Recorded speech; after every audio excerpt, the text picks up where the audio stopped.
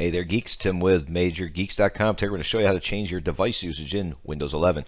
If you don't know what that is, you were prompted to set that up during Windows 11. It asked you if you wanted to do gaming, family, creativity, school, entertainment, or business. And it said, which one do you plan to use your computer for? If you're lucky, you bypass it all. As you can see, gaming might offer you an Xbox Game Pass trial, suggestions, and apps. Family, you can see notifications, set up your family group. Creativity, app and site suggestions. As you can see, suggestions, trials. Me, I like to have nothing. So here's what we're going to do. You go ahead and change it or do nothing. Let's do your Windows key plus I or start settings. So I'll press Windows key plus I to bring up settings. There we go. We're going to look over here on the left for personalization. That's right here.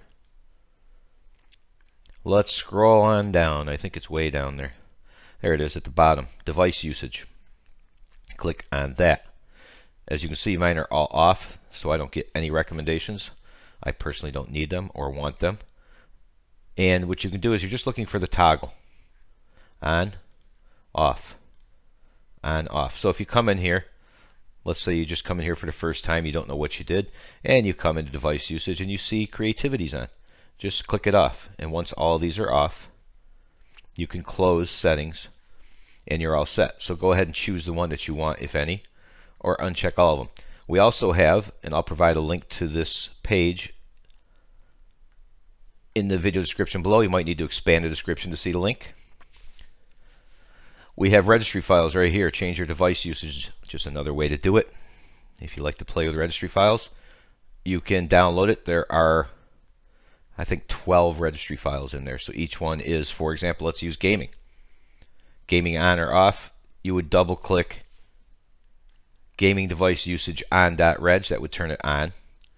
Or gaming device usage off.reg, that would turn it off. So you would just double click it, click yes when prompted, click yes when prompted again, and click OK when prompted for the third time, and that will automatically do it for you. So easy way to do it if you don't feel like going into settings, but really the settings is actually, as you saw, pretty quick and easy to do. So once again, another short video tutorial today, just how to quickly change your device usage or disable it. There you have it. That's how you can change your device usage in Windows 11. Thanks for watching as always. See ya.